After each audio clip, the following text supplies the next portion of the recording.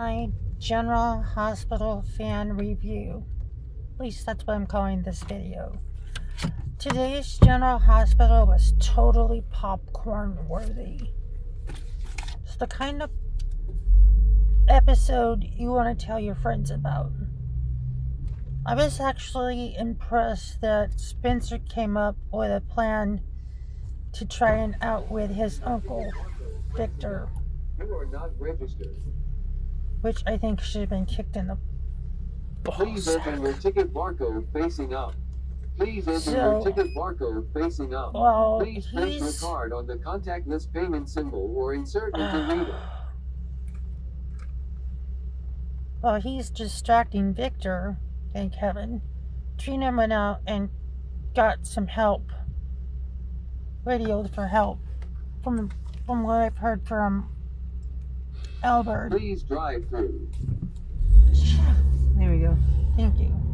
From what I've heard from Albert that did his video, and I'm replying to that video, he did a good job, and I'm proud of the fact that Trina was able to get some help and call Jordan and Portia and Curtis. Like they said, all hands on deck. And literally, it was all hands on deck. Now, my question is, how are they going to save Spencer, Ace, Trina, and Liesl and put that miserable SOB in prison? I have a question for you as far as your Starbucks card goes. Monday, you'll have Peanut with you. What do you think about using your Starbucks card with Peanut? We have cookies at home and stuff, and then get a little bit of money out so that you guys can shop if you're up to shopping. Because that's one of the things that they do. And he did say I needed physical exercise. Yeah. Okay. Well, she went across the street. What a dodo. Mom, don't call my mother a dodo. Thank you very much.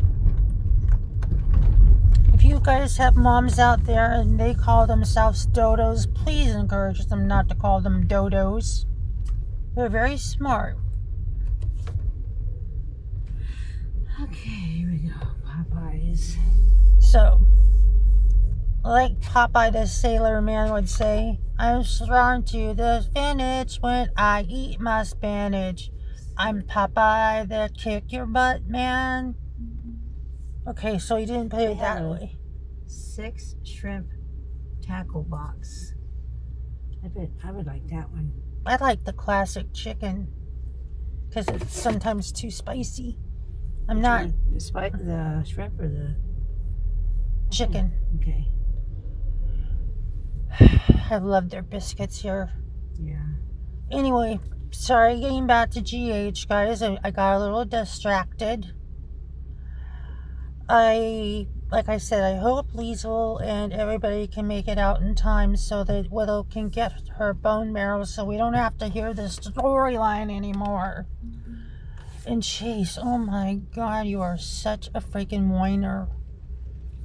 Do we need to put a pacifier in your mouth, you whiny crybaby? Okay, now Ruthie, I need you to concentrate on me here now. So you want the 2-piece combo? Yes. Chicken?